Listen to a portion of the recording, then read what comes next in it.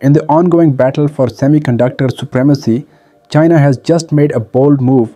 A state-funded lab in Wuhan, JFS Laboratory, claims it has successfully developed a silicon-based chip integrated with a laser light source.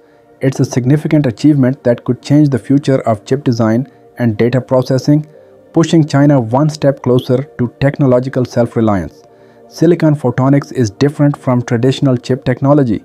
Instead of electrical signals that generate heat and consume more power, it uses light for transmitting data.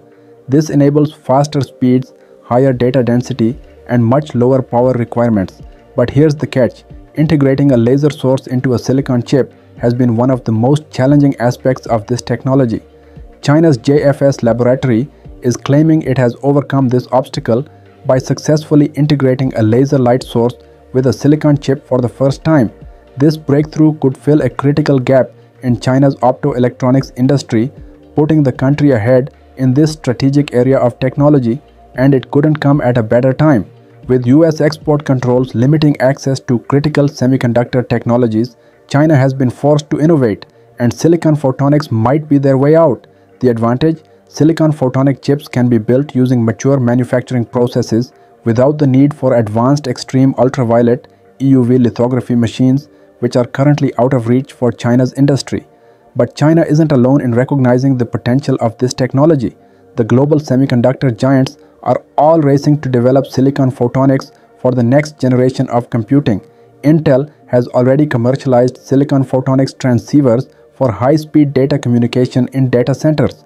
Taiwan's TSMC, the world's largest chip manufacturer, is investing heavily in this field, with its senior executive predicting that a robust silicon photonics integration system will create a paradigm shift in the industry. According to industry experts, the silicon photonics market is expected to grow from just over $1.2 billion in 2022 to nearly $8 billion by 2030.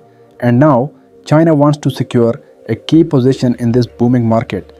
For tech giants like Huawei, which have faced the brunt of US sanctions, breakthroughs in silicon photonics could mean a chance to bypass restrictions and build next-generation chips domestically. If successfully commercialized, these chips could power a new generation of high-performance AI servers, quantum computing devices, and even future communication networks. So, what does this mean for the future?